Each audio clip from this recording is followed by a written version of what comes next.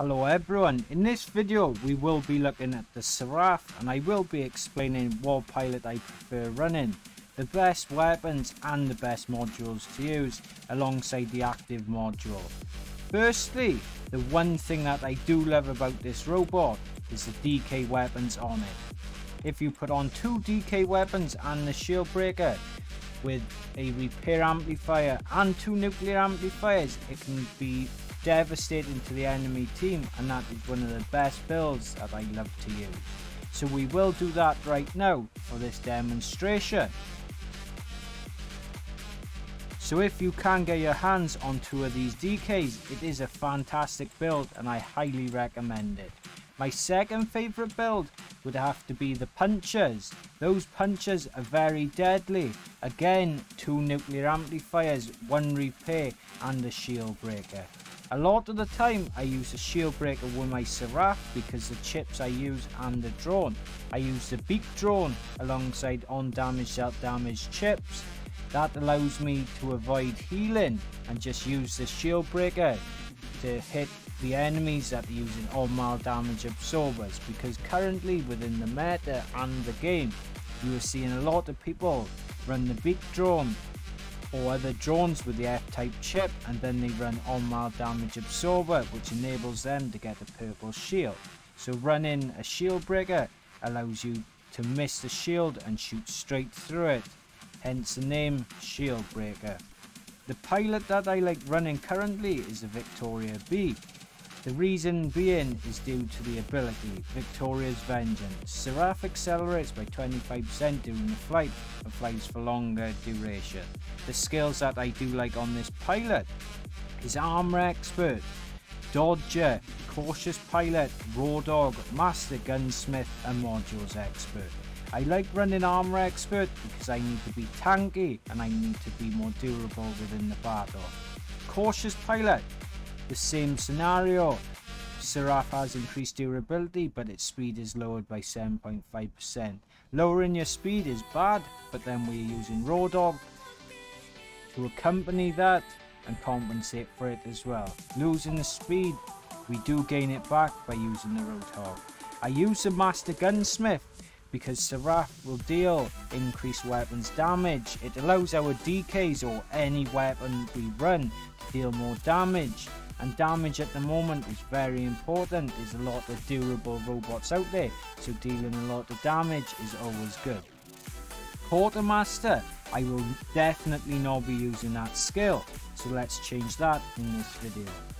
So looking through this list, what I will be trying to look for is Destroyer, which is at the bottom there for 2k gold.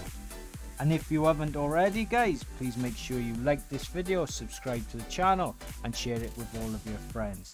Secondly, there is Legend Day today where all pilots are in the shop, and upgrading pilots is much cheaper, so make sure you do upgrade your pilots today.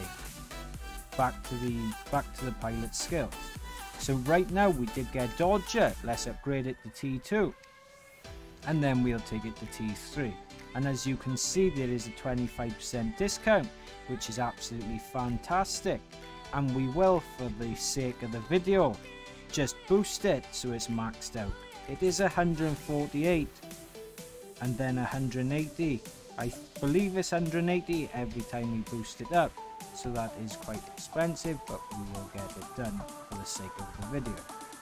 There we go. So now we have Armor Expert, Dodger, Cautious Pilot, Raw Dog, Master Gunsmith, Modules Expert and Destroyer.